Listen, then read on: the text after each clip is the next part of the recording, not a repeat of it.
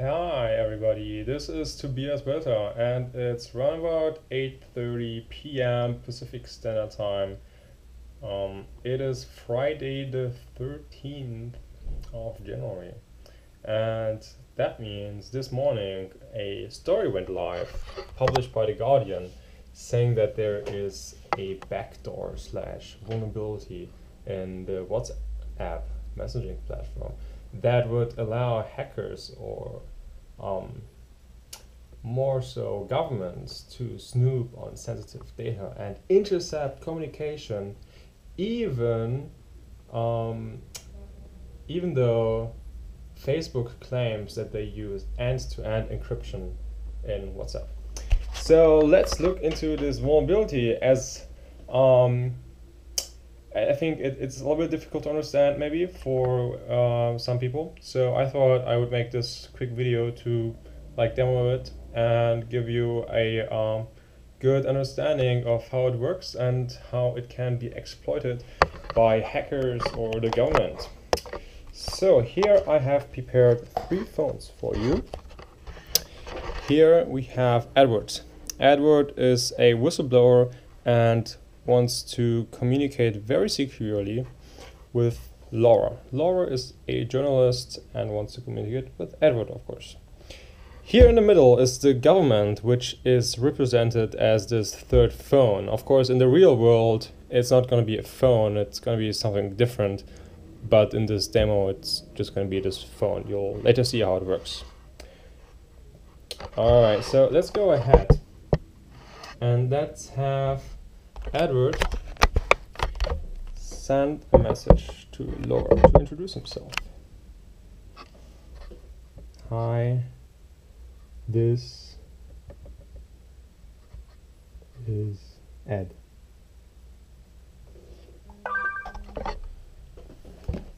So Laura just got a message from Edward saying, hi, this is Ed.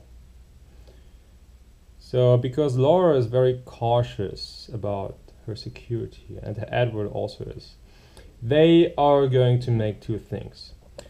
First of all, they will activate a very specific security setting inside WhatsApp that basically says, hi WhatsApp, I'm a high-risk user. I might be targeted by enemies as strong as the government. Please give me the strongest protection available. Please display all error messages, all warnings. I know what I'm doing. So let's go ahead and activate this setting. So here you can find it under settings, account, security, and then you have to activate show security notifications.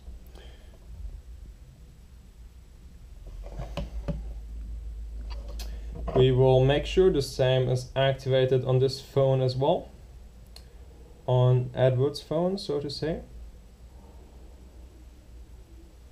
And here it is, show security notifications.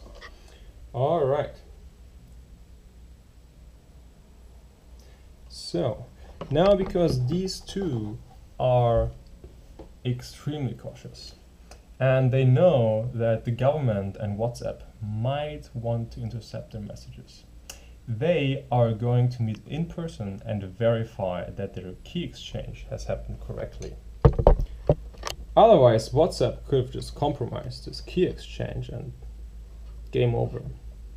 So what they're going to do is they're gonna click on the contact and click on encryption right here, also on this phone, and then here is the conversations security code, and we can either compare the numbers or we can do a scan code and verify this way. Oops. That the key exchange has been done securely. All right.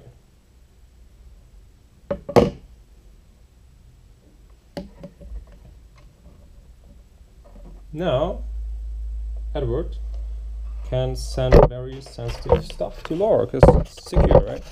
So he will go ahead and say something like, I got news.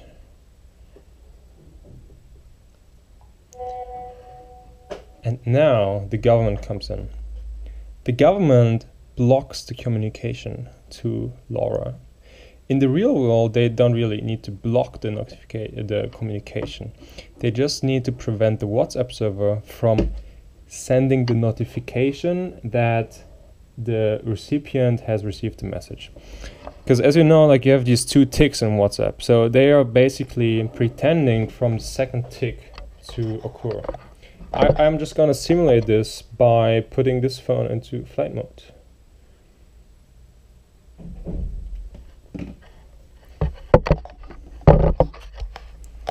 Now Edward is giving away all his private information.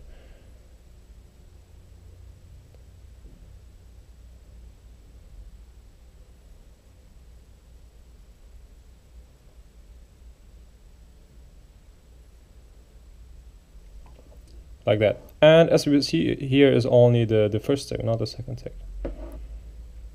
So this message is now sent to this phone, right? So in principle, nobody should be able to receive this specific message. But I will show now how the message can indeed be received by this third phone from the government. Therefore, I have to simulate that the WhatsApp server is proposing a new key to Laura. And how am I going to do this? I am basically just going to swap the SIM card from this phone to this phone and re-register with the WhatsApp server. So let's go ahead and do this. Power off this phone. Take out the battery of... Take out the juice from the government. Just for a second. Didn't get the call back, I'm sure.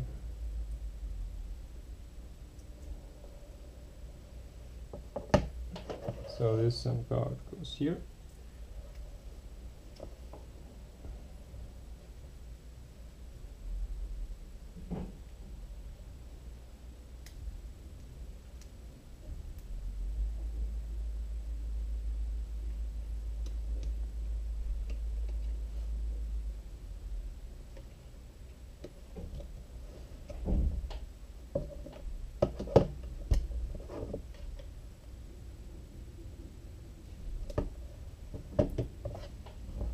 Alright, let's wait until this boots up. This should take a while.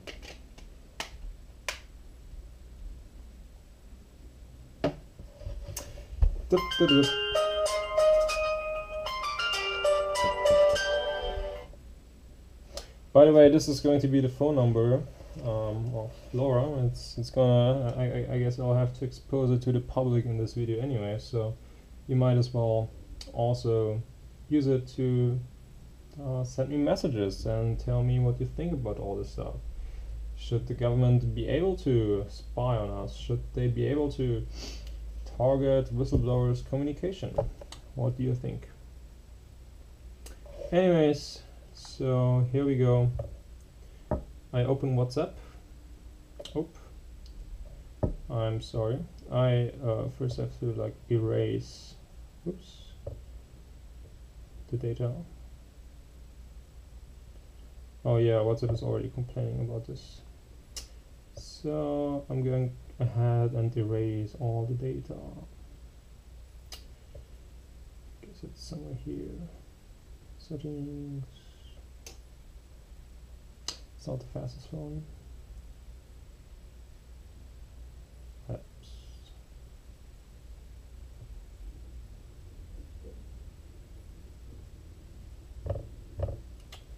Got that. WhatsApp. Clear data.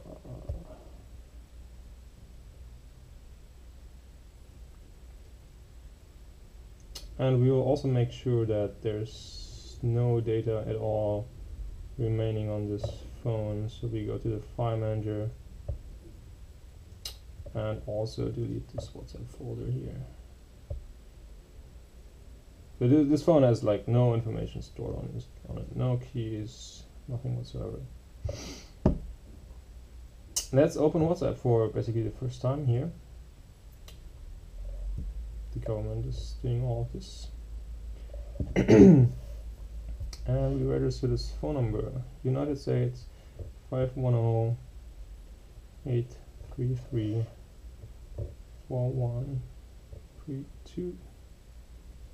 Go.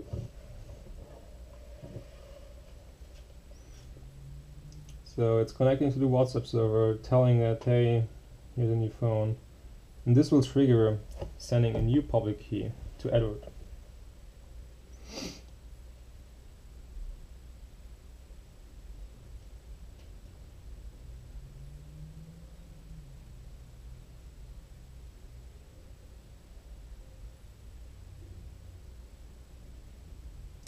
Oh, I guess I can't do the registration by SMS because I have registered before, but no worries, I can just do call me.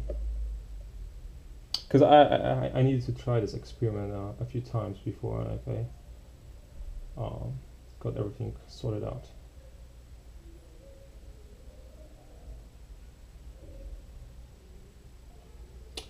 Let's see.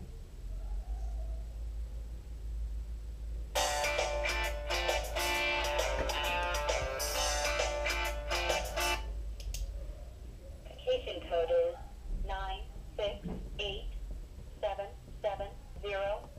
Your verification code is 968770. Your verification code. Great. So there we got the verification codes. 968770.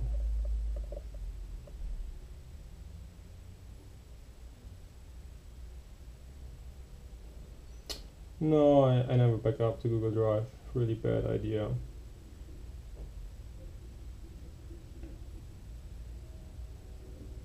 Oh! And what is this? I just got a message. The NSA is spying on us from Edward. So I just intercepted this message. Great. Yeah, so this is pretty bad. So the government shouldn't be able to read this stuff. So what happened is, on this phone, right? I sent this message previously. The NSA is spying on us. But my client then went ahead and re-encrypted the message with the new key that this phone, the government just announced, and resent the message without asking me. And now it's saying, our security code has changed. Tap more for info. Well, that's not used at all. Like, all my information has just been compromised. So yeah, so this is basically how the attack works. Well, let me know what you think. Like, should the government be able to spy on us? What do you think about this whole situation in basically 7 days when we get a new president? Would you feel more comfortable with our new president to have all these capabilities, or maybe less comfortable? Let me know in the comments below. This is my first YouTube video, so it's all a little bit shaky and not easy for me. But I hope that you liked the video and that I could shed some light on how the vulnerability works. Thank you very much and keep in touch. Bye bye.